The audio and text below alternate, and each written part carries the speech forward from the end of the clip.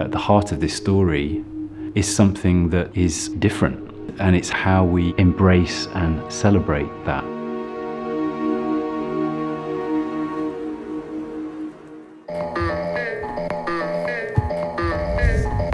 We're in a futuristic, dystopian, very systematic city.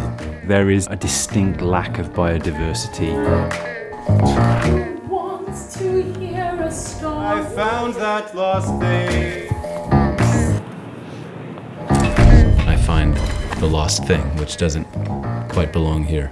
I relate to this lost thing and I try to help it find its way. That's number one. Number two is... We are a full company of disabled and non-disabled singers, dancers and musicians.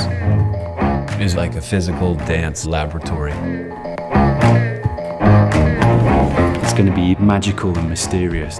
It'll be highly accessible and entertaining. I hope people would take away a sensation of sort of everything is possible.